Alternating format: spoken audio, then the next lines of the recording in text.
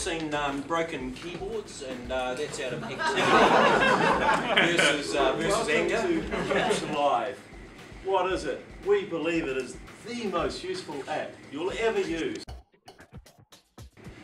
Now, look at this app. It's just sexy. It's simple, it's slick, it's Metro. It's everything that Metro's about.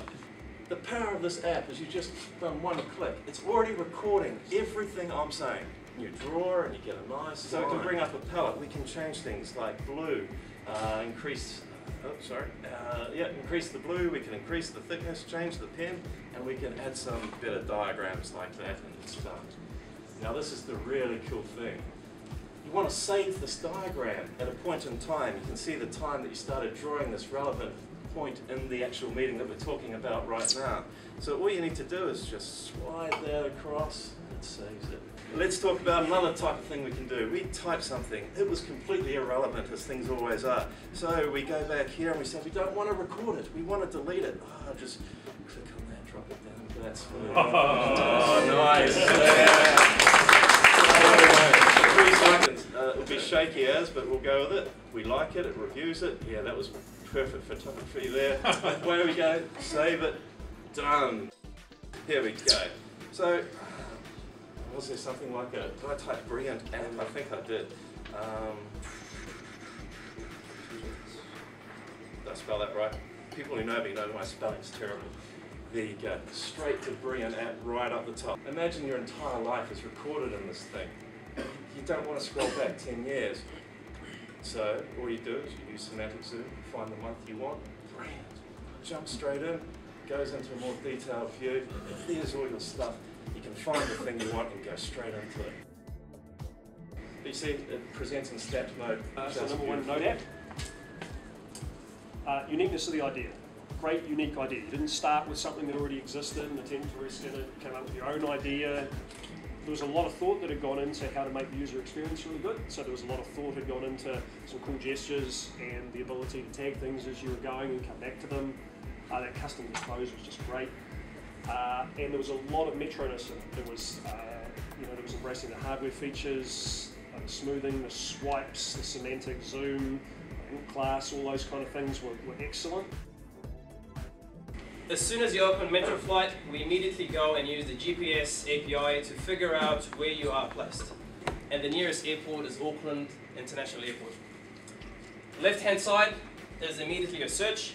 So adhering to the Metro principles, which is content at heart, the main features immediately visible to the user. We've got search on the left-hand side, ready for you to use it. JFK. You can search by the code of the airport or the name of the airport. It will immediately go and pull the information relevant for this particular airport. If you click on any of the headers at the top, it will immediately go into the next page, which is the details of the flight board that you chose. We're now looking at Auckland International's arrivals board. And we thought that a nice way to section this page is by flight times by the hour. So if you go and control mouse wheel, you immediately get your time stabbed by the hour, and you can go and pan into any time section by clicking into it. So let's get to 4 to 5 p.m. 4 to 5 p.m. Immediately becomes visible on your screen. We can click into it and it will take us into its details page. This page is good because it allows us to display more detailed information about this particular flight, and it allows us to put in a big map and visually represent to you the status of this current flight. By bringing up the app bar, you've got the option to pin it. You click on it, it gives you the flight number, your origin and destination, and you've got search jar, and type in the flight number as well, and it will do the same kind of thing. So you don't have to be inside the app to search for a flight number. And similar idea, you click on it and it shows you the details page for that flight. Most services online will require you to go and split the airline code and the flight number. So what we've done is we've tried to make it a bit easier, where you just enter a natural airline code or flight number, and we will do all the splitting to go and call the appropriate API. Once again, very, very Metro feeling. Semantic zoom, snap view, Bing integration, search integration, all those things have really embraced the concepts of Metro. Excellent pinning functionality, and the thought that had gone into the usability of that initial screen. You know, if you think about when you fit, The start screen of an application is a bit like a newspaper. If the headline and the first experience doesn't compel you in, you might not go any further, especially if a person's just downloaded it. And the thought that had gone into where's the nearest airport, how do I present the information in an intelligent way, and can I scroll through? Excellent. They'd really sold it at the beginning. There we go. So you can go and look at all the different categories. So what you can see here are ideas within ideas. So you create an idea, you create ideas within them, and then you create ideas within each one of these as well.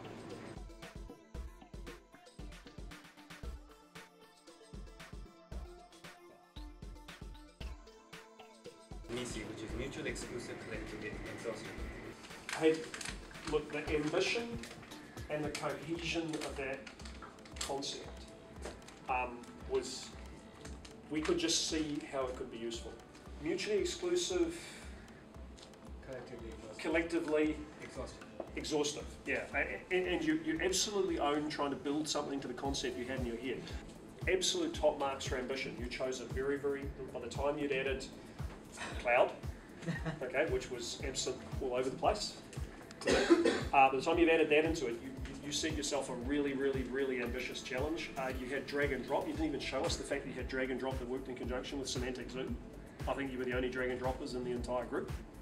Yeah, that took forever to do. Yeah, well, I was going to say so. But you know, if you've got something really cool you've done, show us.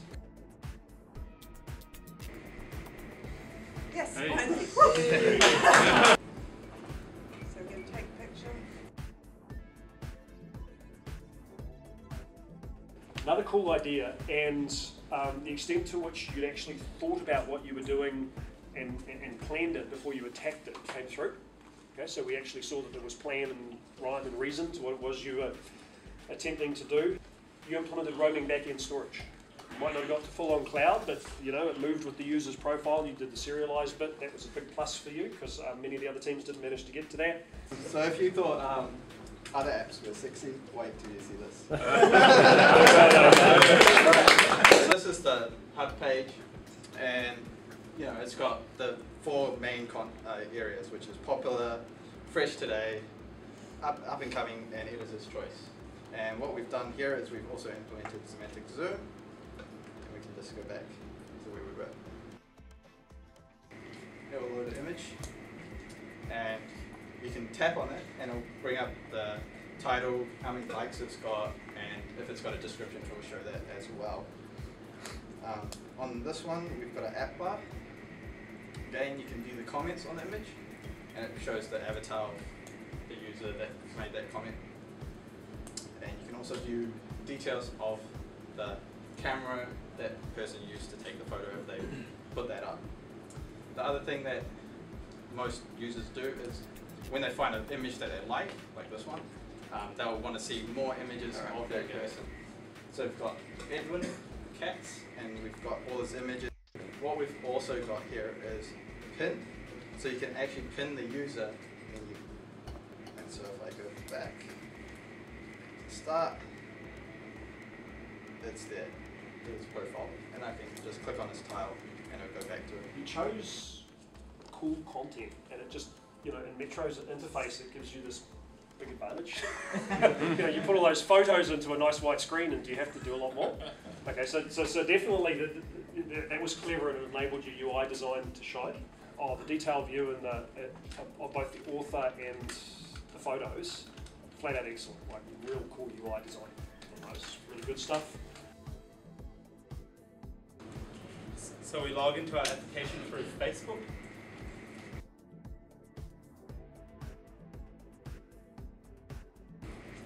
You've already got your friend's network set up, high uptake, you have a carport.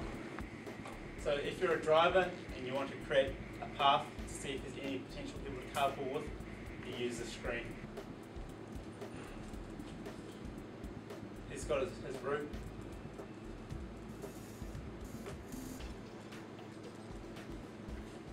He chooses time that he's going to take that route. They go to the get a ride thing button from the app bar. They create their own route, do a search, and then find any search results. results. Just being green. excellent choice to use Facebook as the login. I think it's the perfect way to go promote it to your friends and actually get effective carpooling in place, because I don't know I'd want to just jump in the car with anyone. So I think that idea that you use Facebook for the login is really clever. You know, you distinguish yourselves using JavaScript and HTML as well. And I know that as a team, you guys, and I think that 2 other teams really had very limited experience in new technology, so you're on this excellent learning curve. So you really rocked into that.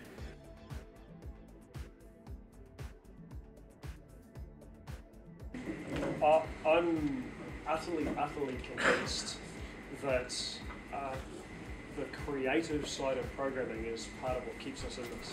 You know, there are only a few professions that allow you to combine technical excellence with creativity. People have changed the world with what they've written on a computer.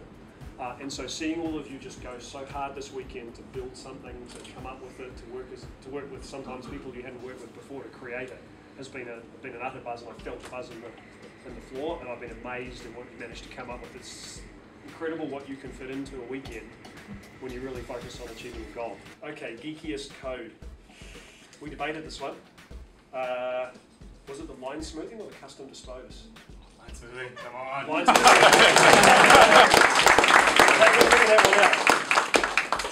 Best UI. This one caused quite a lot of debate. There were two teams that were incredibly close for best UI. Picture detail view and the author view, and the general slickness of 500px won that one. But best presentations go to Mark and Barry.